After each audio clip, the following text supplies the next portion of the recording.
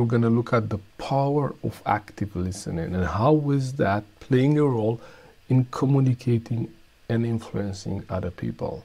But before I go into principles of active listening and strategies of active listening, let me share with you a staggering statistics. You probably have heard this before, but for me, it was quite new. The words we say account for only 7% of communication. In other words, 93% of our communication is not about the words we say.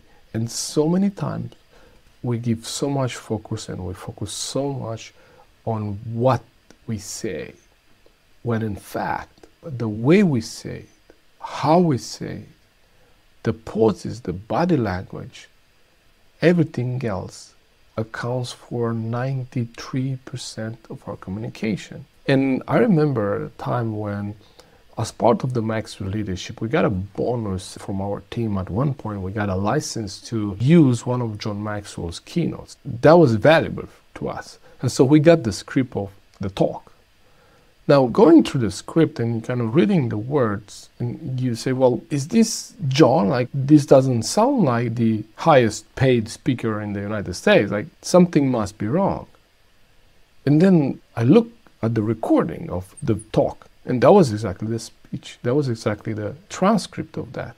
Because the script didn't have John's voice in there. The script didn't have all the inflections. The script didn't have the pauses, the body language, everything that John would do on a stage to convey the message.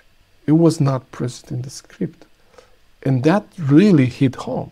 And I really understand that words only account for 7%. In that moment, everything became clear for me, because I looked at John and the way he was communicating that message, and then I read the script. It almost like it was from another talk. So remember, the words we say account for only 7% of communication. The rest is tone of voice, body language, inflection, wording, everything else